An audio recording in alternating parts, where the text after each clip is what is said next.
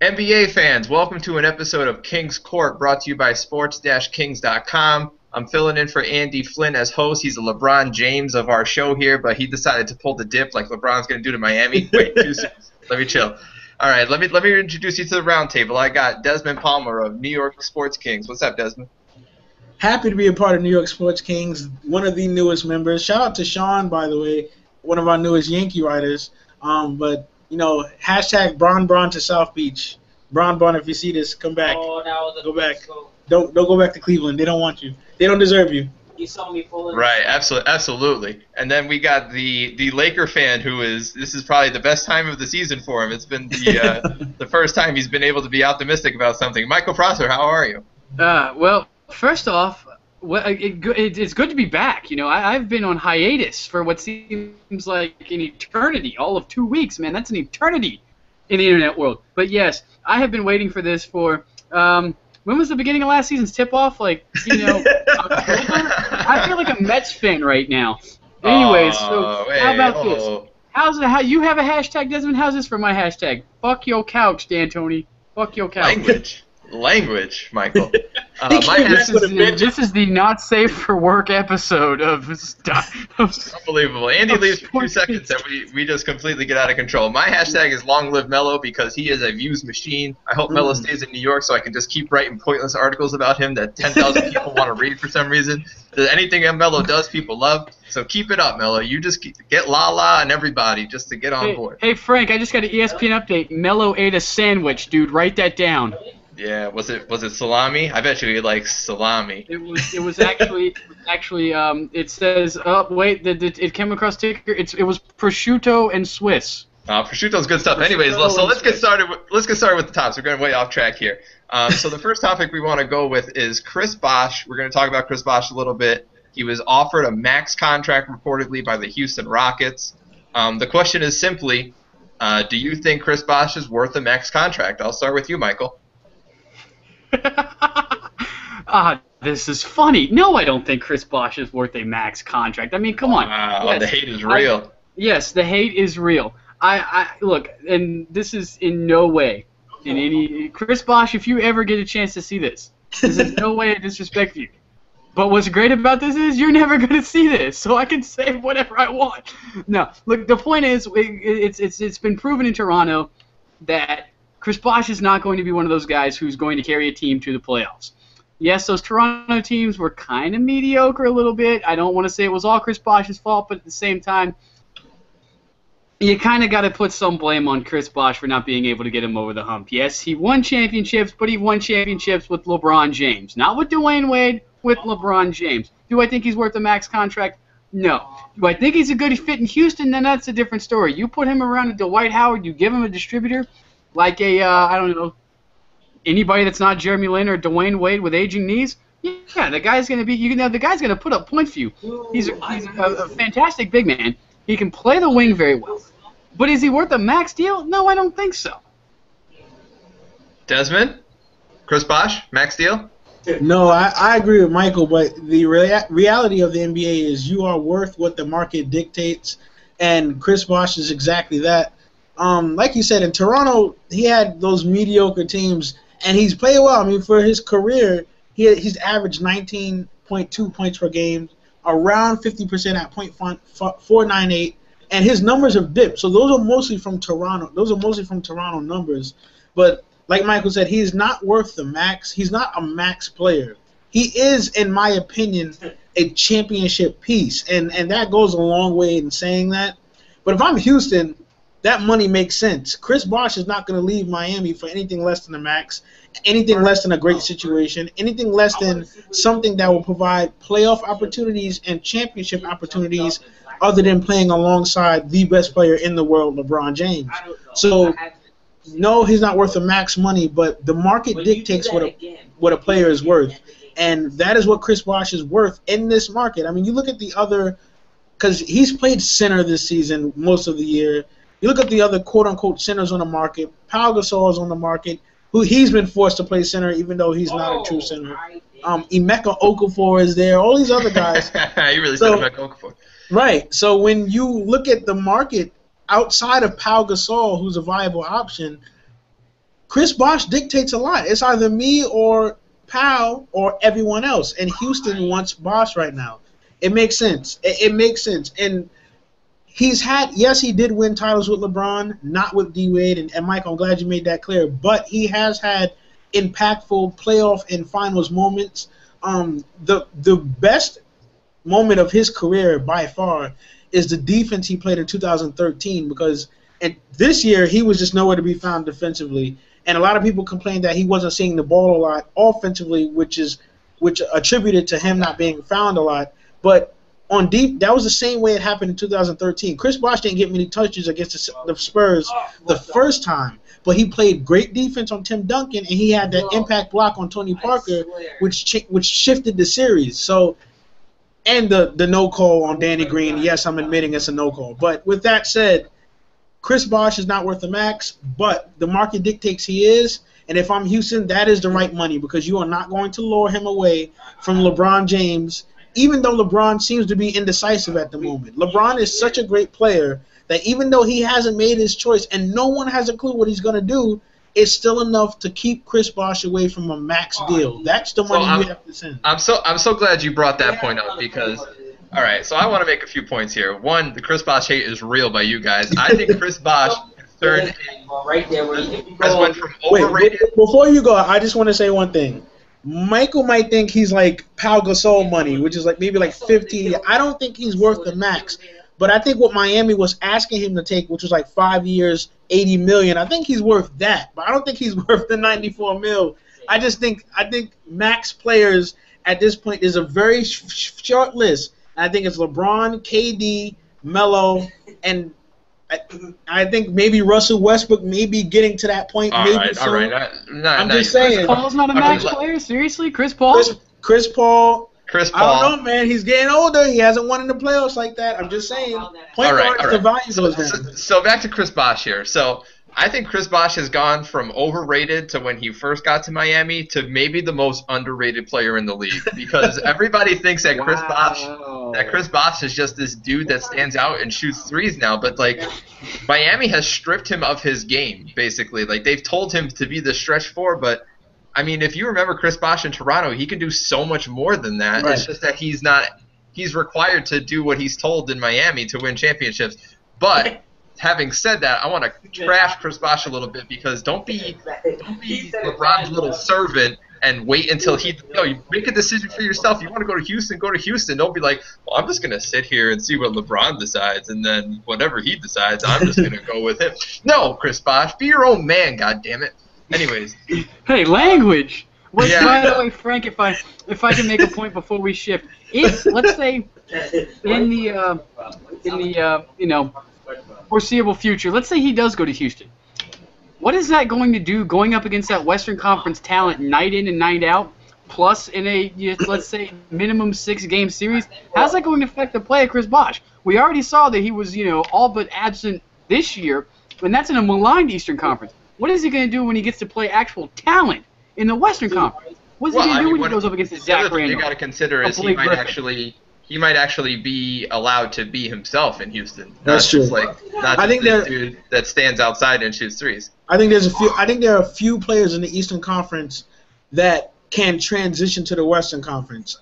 Just a few, but I think if most of them were in that conference, they would not be doing what they're doing now. I think Lance Stevenson could play in the Western Conference, just because of his toughness. Like, he's not an elite player, but his toughness and his defense would translate well. And there's a few others, but Chris Bosh is definitely one of those guys. If he's able to play like himself instead of parking in the corner, maybe he'd be able to play like himself. But I agree. In Toronto, he was sensational, and he was the lone warrior. I mean, his finest year was 24 points a game, 10 rebounds. You can't ask for better. You can't ask for better than that.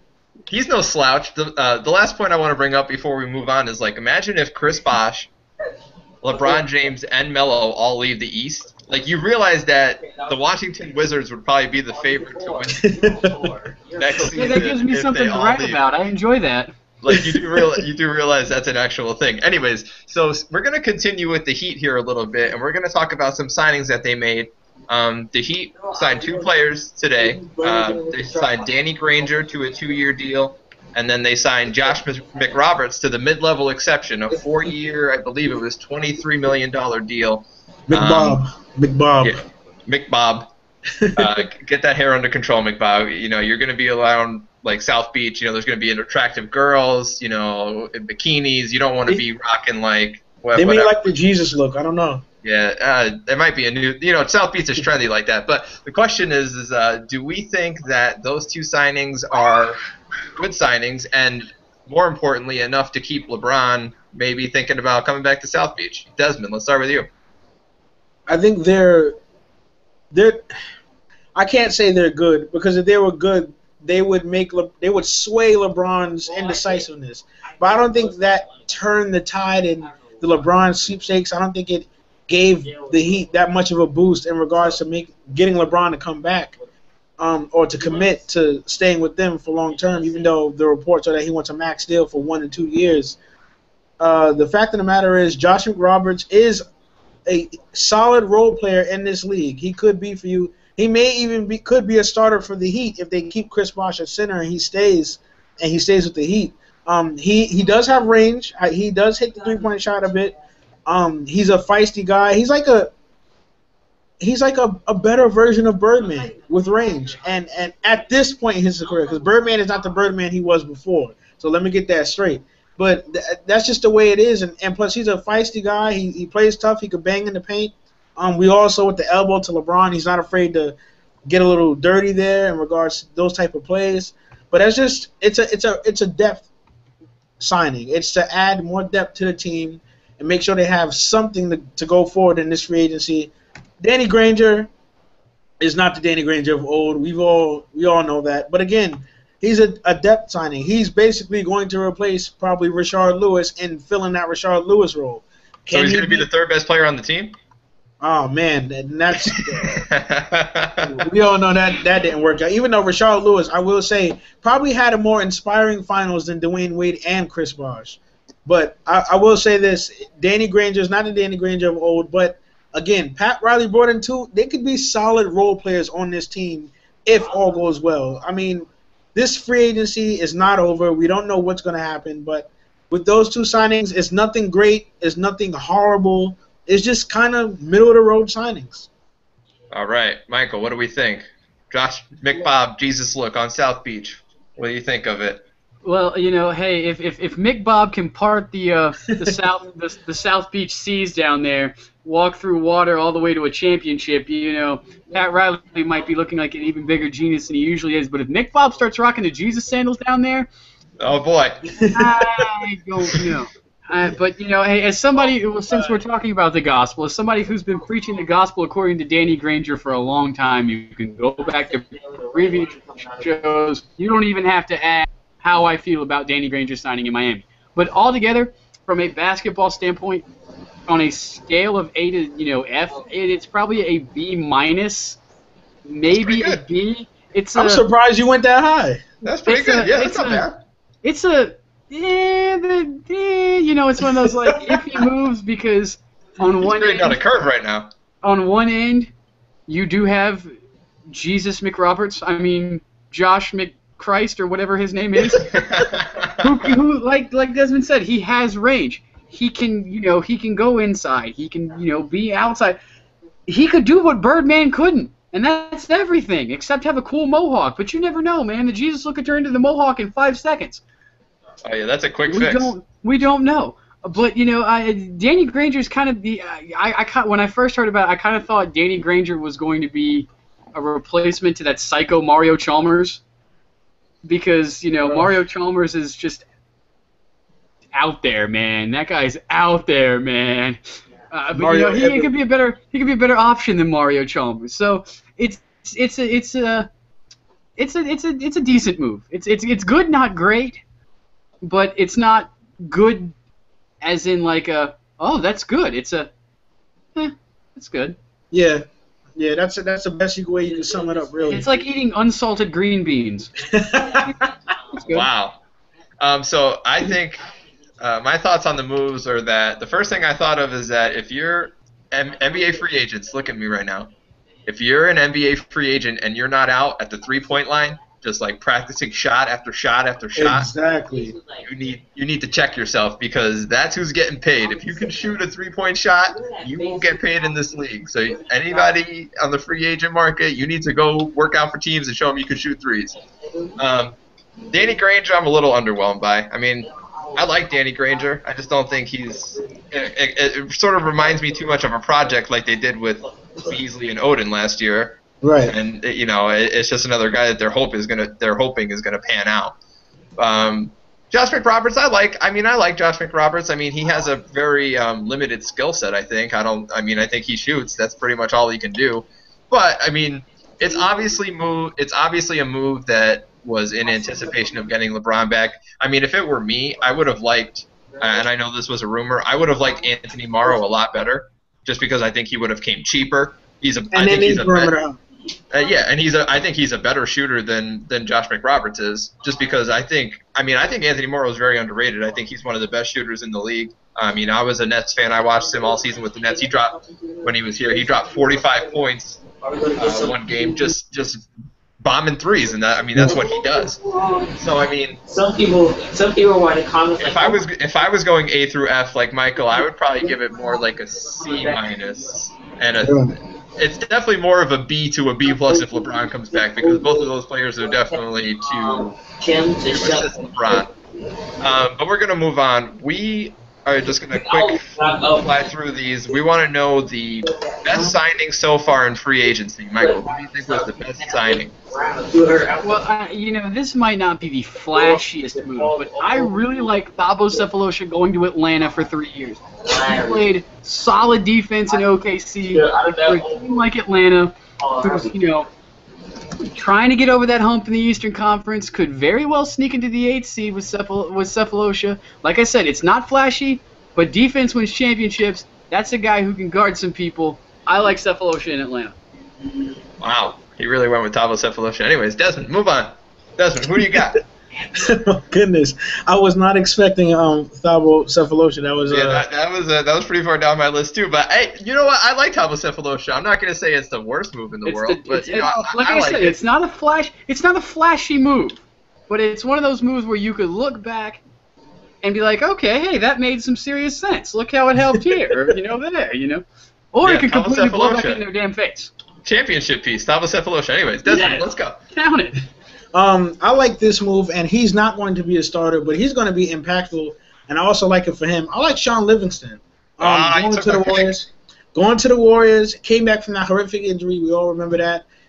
Revitalized his career in Brooklyn, and not only did he revitalize his career, I'll be the first to say I think Sean Livingston kind of undersold himself. I think he could be a starter in this league because he's not rangy, but he's lengthy. He can play defense. He has court command, which is something you really don't see in regards to point guards nowadays, where he has the floor vision. There were a lot of times this season with the Nets, and especially in the playoffs as well, and especially in those 4 games against the Heat that they beat them, this floor was spread out, and it looked more under control under Sean Livingston than it did under Darren Williams. And I was sitting here like, whoa, this is a guy that maybe should be starting for a few games. So I love the Sean Livingston pick. I think not only will it help the Warriors court vision-wise, because Steph Curry is still young. He'll still make some of those decision mistakes.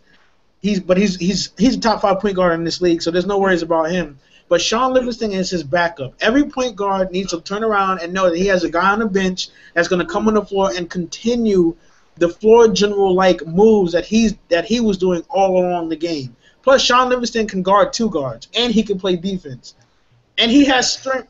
And he has strength going to the hole. I mean, he's spinning on smaller point guards and on some 2 guards on his way to the hole and not getting knocked around, and he's converting. So I like the Sean Livingston signing by the Golden State Warriors.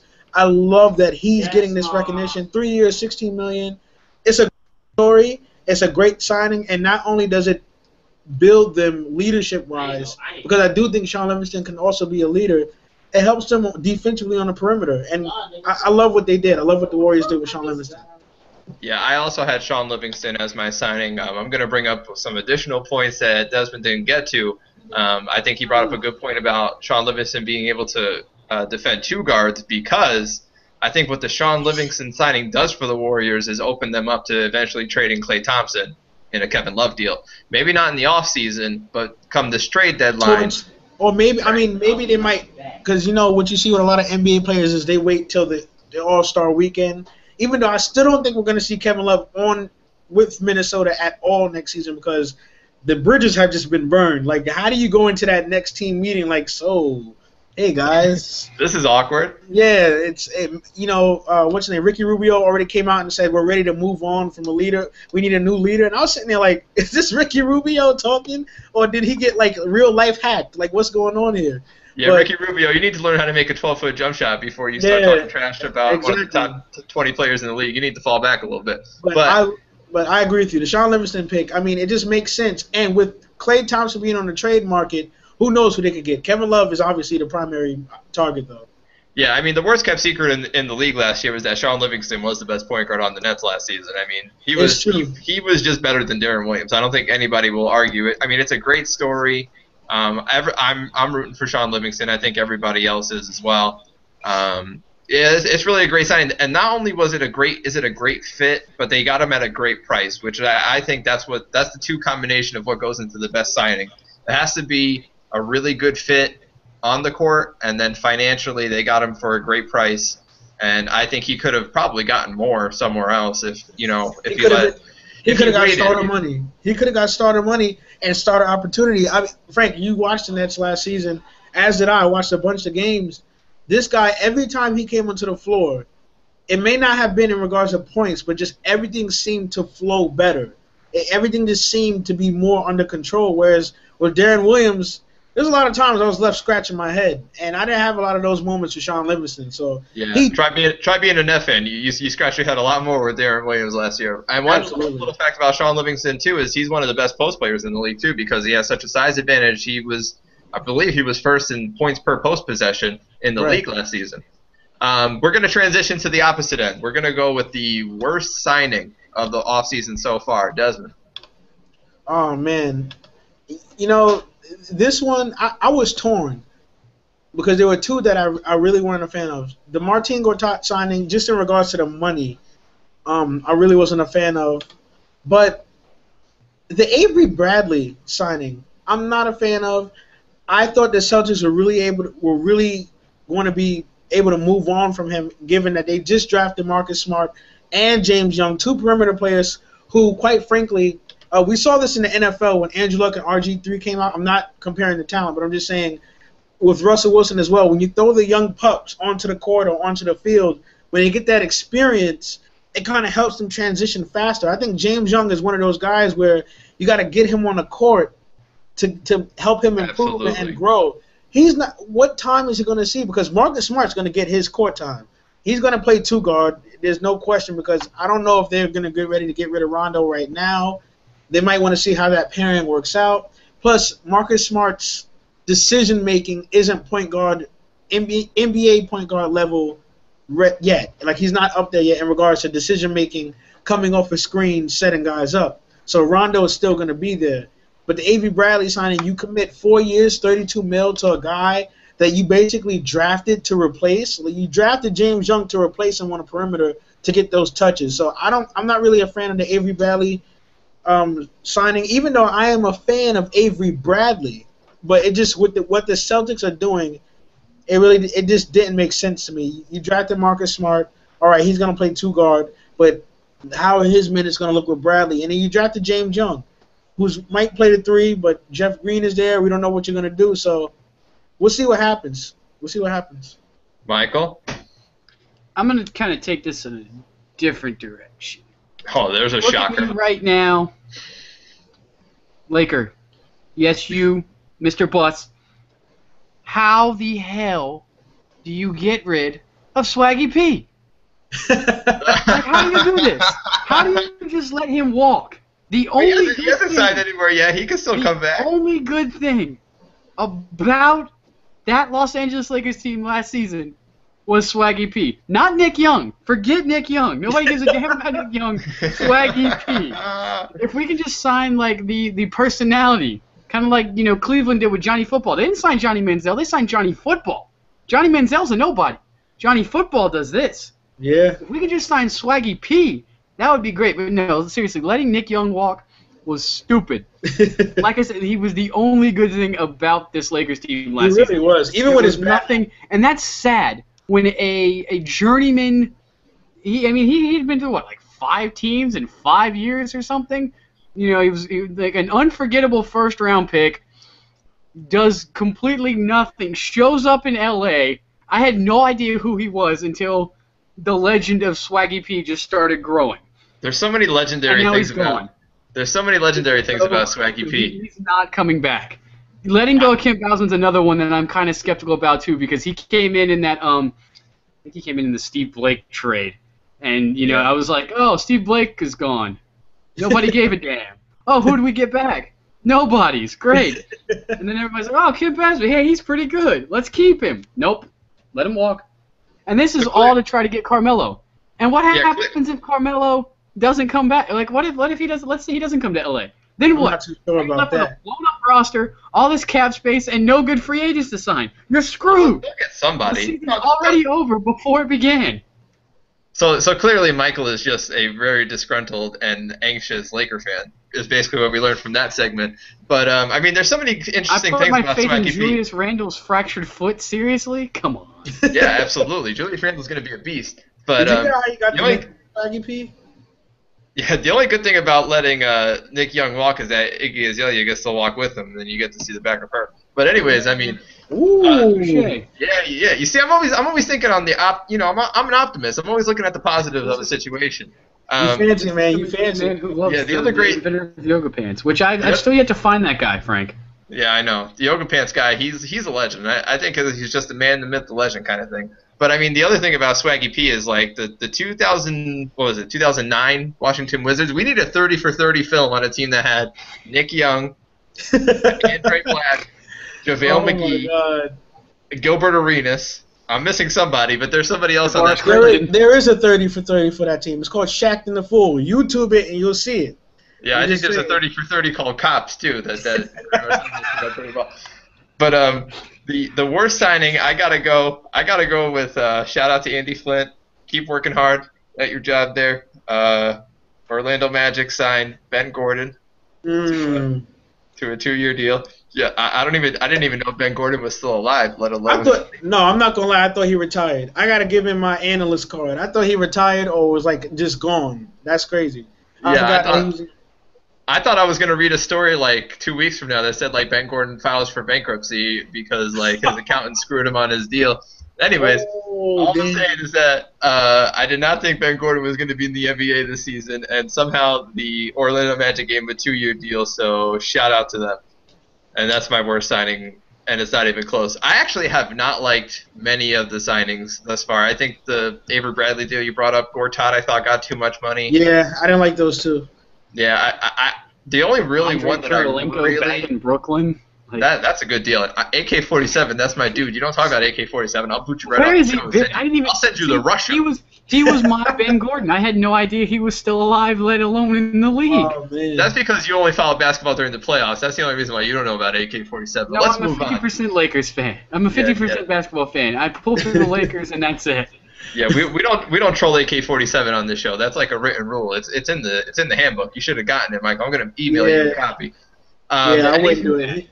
He wouldn't show up to your house.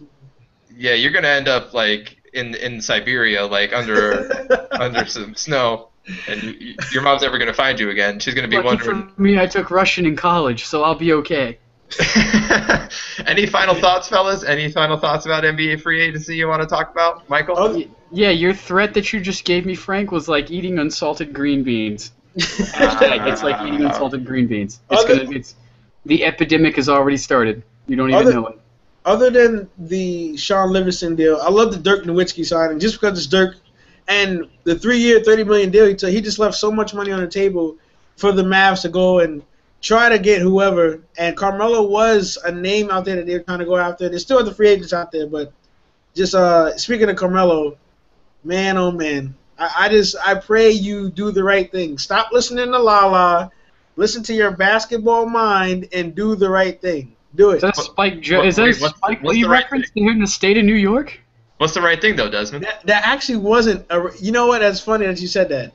That was my mistake. But no, Chicago, man. Listen, before I was pulling for Washington. You guys know I struck up that idea. That idea is going out the window. So I'm going to go with the second one, which is Chicago. They have the better roster to compete for a championship. If he's now, I am saying this: if LA is in the picture, then there's no reason why he shouldn't return to the Knicks. Because if he's looking at LA, the Knicks have basically the same path, probably even a better chance to improve because of Phil Jackson, and the roster just looks better. You also have $30 million tied up in a 35-year-old shooting guard who may not be able to walk anymore. You get more money. I don't want to. I'm tired of people on Twitter like, oh, he played with Kobe at the gym. Everything was right in the world. Listen, I could play with Michael at the gym and we win 10 games straight. That don't mean we go into the NBA and gonna look nice. That's just. I'm about to say, if we win 10 games straight, you're carrying this team, Desmond. I'm just saying. I think Michael's got a mean post-up game. He just doesn't know it yet. Everyone, you know what? everyone looks good in the gym. Even though I'm not saying Kobe's not going to come back and be Kobe, but what I'm saying is, in regards to chemistry, in regards to what they can do together, it just doesn't make sense. It doesn't make sense. Kobe Bryant is an alpha scorer. Carmelo Anthony, an alpha scorer. And they both do their scoring from the perimeter. It makes no sense. There's going to be some type of fight in the locker room. There's going to, you know what? They're going to ask the NBA to create a rule where there can be 2 balls on the court, because there's no way in hell that Carmelo Anthony and Kobe Bryant can truly coexist on a championship level. They're going to win some games. They're going to be flashy, but they're not winning the championship together. You know what kind of dude I was in the gym? I was the kid that was wearing Starberries because I was too. Yo, Starberries were that. I was wearing Starberries. Oh my god. Yo, the Starberries were only like 50 cents a pair, so everybody rocked them.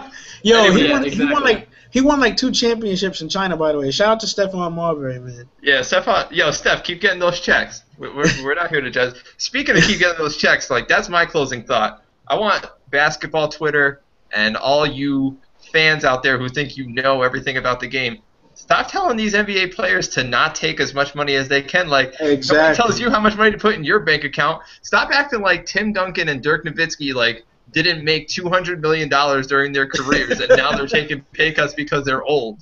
Like, don't act like you do know that Tim Duncan has signed a max deal before. You do know that Dirk Nowitzki has signed a max deal before. It's not like these people were just taking pay cuts the whole time.